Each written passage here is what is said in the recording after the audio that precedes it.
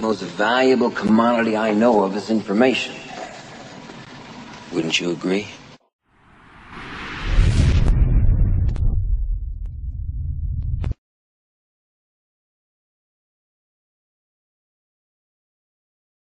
Hello, this is Earl Nightingale, and this recording, The Magic Word, is the first of 12 you'll receive in this series titled How You Can Lead the Field in the Modern World. Before we start, I'd like you to know that I'm not going to try to tell you how to live your life. That's none of my business, nor is it anybody else's business. That's your business. Nor is this Lead the Field program a collection of pleasantries, platitudes, or Pollyanna. It is a summation of more than 20 years of research on one subject, and that is, why do some people do so well in life, while so many more do not? And the first thing let's talk about is the magic word. The experts call it the most important word as far as the results we get from life are concerned in this or any other language, and that word is attitude. It is our attitude toward life which will determine life's attitude toward us. Let's face the fact honestly that we shape our own lives, and the shapes of them will be determined by our attitudes. A person with a poor attitude toward learning, for example, isn't going to learn much until he changes his attitude. If we take the attitude that we cannot do something, we generally will not do it. An attitude of failure, and we're whipped before we start. So we know then that what we receive from life, what we accomplish or fail to accomplish, is due in large measure to our overall attitude. William James of Harvard University put it this way: "The greatest discovery of my generation is that human beings can alter their lives by altering their attitudes of mind." And isn't it wonderful that we have this measure of control? Before we start talking about our attitude toward the world, let's talk about our attitude toward ourselves, since it is the attitude we take toward ourselves which determines our attitude toward the world. Now, right here we come to a rather strange fact. We're so familiar with ourselves, we tend to take ourselves for granted. We tend to minimize the things we can accomplish, the goals we can reach, and for some equally strange reason, believe others can accomplish things in our field which we cannot. There are literally millions of human beings living narrow, darkened, frustrated lives, living defensively, simply because they take a defensive, doubtful attitude toward themselves, and as a result, toward life in general. Many people are suspicious of and oppose change, yet change is the one thing in life on which we can absolutely count. People who stay young all the years of their lives not only welcome change, but see it for what it really is: new opportunity, new chances for further fulfillment. Attitude is a reflection, a result of a person's will. It is incalculably powerful. It can bring about marvelous results for us, but we need to train it patiently, day by day. Now let's talk about the attitudes of people who are successful, the top 5% of the people who go sailing through life from one success to another and who, even when they fail at something, shrug it off and head right out again.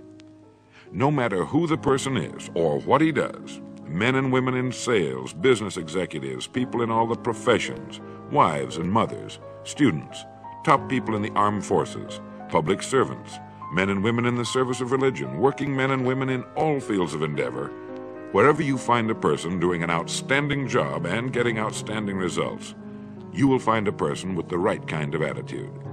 These people take the attitude toward themselves that they can accomplish what they set out to accomplish, that there's no good reason on earth why they can't be competent, successful.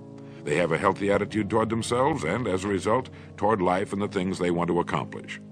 And because of this, they achieve some remarkable things, and they come to be called successful, outstanding, brilliant, lucky, and a lot of other things.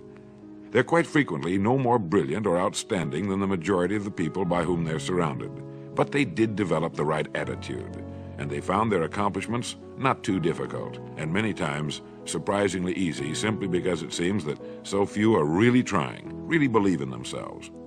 Successful people come in all shapes and sizes and in widely varying degrees of intelligence, background, and so on. But they all have one thing in common. They expect more good out of life than bad. They expect to succeed more than they fail. If you want something worthwhile, take the attitude that there are a lot more reasons why you can have it than there are that you cannot, and set out to earn it. Go after it, work at it, ask for it, and 9 times out of 10, you'll get it. Our environment is really a mirror of our mental attitude. If we don't like our environment, We have to change our attitude first. Now, the world plays no favorites. It's impersonal. It doesn't care whether we change or not. Adopting a good, healthy attitude toward life doesn't affect the world and the people in it nearly as much as it affects us. It would be impossible to even estimate the number of jobs which have been lost, the number of promotions missed, the number of sales not made, the number of marriages ruined by poor attitudes. But you can number in the millions the jobs which are held but hated, the marriages which are tolerated but unhappy, all because of people who are waiting for the world and others to change toward them, instead of being big enough and wise enough to at least make a test which will prove beyond any shadow of a doubt where most or at least a big part of the trouble lies. Studies made of the lives of literally thousands of successful people have shown that they radiate confidence, assurance, they expect success, and they get success. You can spot these people by the way they walk, by the way they look and act. You can feel it about them when they enter a room. They may be short and fat, or tall and thin, or any combination in between, but they have about them the attitude of success. In the record Greener Pastures, I'll get into this next statement, but right now I want you to realize, if you don't already, that in 5 years or less, you can get right to the top of the work you're now doing. I know this, but the important question here is, do you know this? The minute you do know it, you'll have this right attitude I'm talking about. The easiest and most effective means of forming a good attitude habit is to begin to act as though you have a good, positive, expectant attitude toward life. That's right. Begin right now to walk, act, and look as though you belong to this group. If you're already in the top 5%, you'll know what I mean. If you've never tried it, you'll be amazed at what happens. Actions trigger feelings, just as feelings trigger actions. Now, let me tell you of a little test you can make which will prove beyond any shadow of a doubt that a good attitude can change a person's life as dramatically as walking from a darkened room into the bright, clear light of day. Not long ago, I read a line which went, "Life is dull only to dull people." This is true, but it also could have read, "Life is interesting only to interesting people," or "Life is successful only to successful people." And what I'm trying to say is that you must first become, mentally, from an attitude standpoint, that which you wish to achieve. A famous restaurateur was being interviewed by a reporter who asked, "When did you become successful?" He replied, "I was successful when I was sleeping on park benches, because I knew what I wanted to do and that I would do it." In short, his attitude had been one of success, of expecting success, long before the material, the tangible rewards of success had been earned. We'll get into this particular phase of Lead the Field in record number 3, A Worthy Destination. But for now, remember that a person must act, look, and because of these things, feel successful before the success he seeks can come. Chances are you know people who seem to be what others call lucky. All kinds of good and wonderful things seem to happen to them, and they give the impression of happily sailing through life, having a wonderful time, and getting more accomplished in a year than most people do in 5. This has been figured out fairly scientifically, and if anyone will conscientiously go about the test I'm going to recommend, and stay with it every day for the next 30 days without fail, that person can join this small, happy, and extremely productive group of people. He'll find himself becoming lucky, as they say, and most of his problems will pretty well take care of themselves. Of this you can be sure. The results will be nothing short of amazing. Now, it makes no difference how good a person's attitude has been in the past. Anything can be improved upon, and it's the small refinements upon something already good that makes it great. So here's the test. For the next 30 days, act toward the world, everything and everyone with whom you come in contact, with the attitude which represents the kind of results you want to achieve. That is, if the result you want is more success in what you're doing, act as though you are already in possession of the success you seek. If you want others to treat you with admiration and respect, treat others with admiration and respect first. Have you ever stopped to think of this? Every human being on earth is the most important human being on earth as far as he or she is concerned. You may never get anyone to admit it, but it's a fact. So for the next 30 days, treat every person with whom you come in contact as the most important person on earth, remembering as you do so that as far as that person is concerned, he is. Now, the reason I say treat everyone in this fashion is mainly because this is the way human beings ought to treat each other, and because it will help you form a habit that will bring you amazing and delightful results for the rest of your life. Have you ever noticed that the higher you go in any organization of value, the nicer the people seem to become?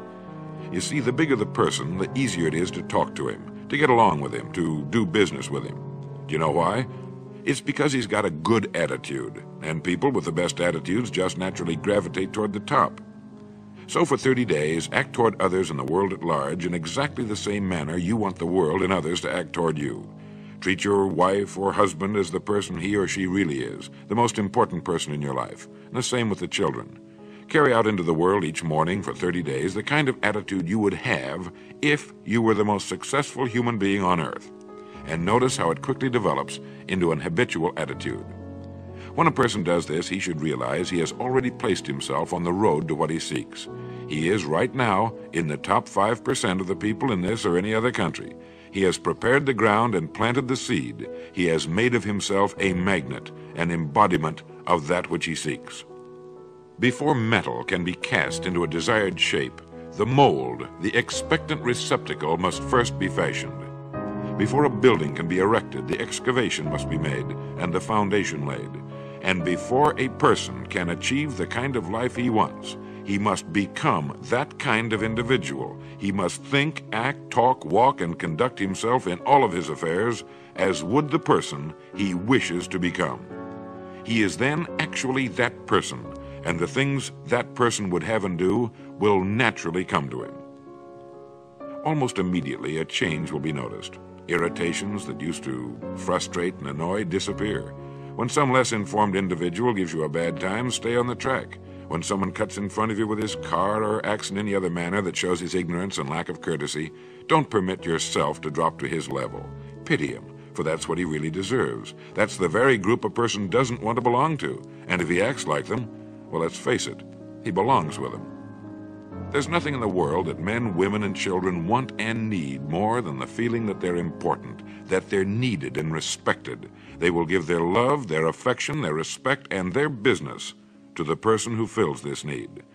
So the magic word is attitude.